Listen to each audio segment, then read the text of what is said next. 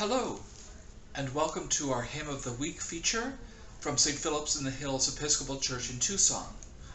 My name is Dr. Jeffrey Campbell, and I'm the Associate Music Director and Organist at St. Philip's, and it's my pleasure to welcome you again to another installment of featuring our great hymns of the Christian tradition, which you yourselves have recommended via our online survey available at the Bell and Tower.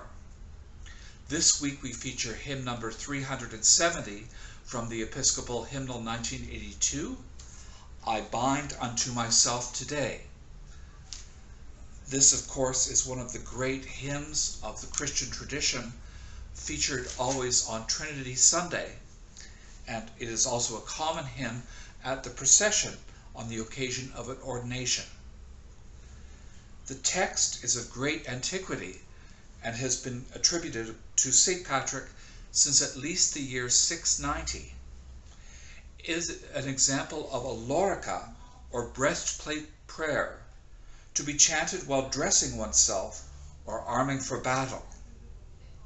Legend has it that Patrick sang this lorica as protection from the pagan Irish king Loger MacNeil and the Druid fire worshippers who were attempting to prevent Patrick and his followers from reaching Tara, where they would proclaim the Christian faith.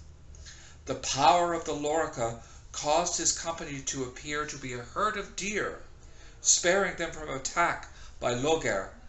Thus the hymn has also been known as the Deer's Cry.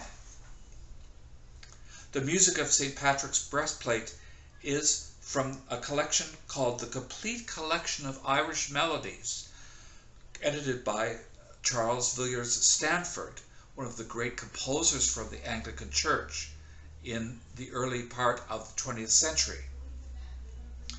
It bears the caption, quote, "The Hymn by St. Bernard from Mr. Southwell, used for stanza 6, is from Edward Bunting's The Ancient Music of Ireland."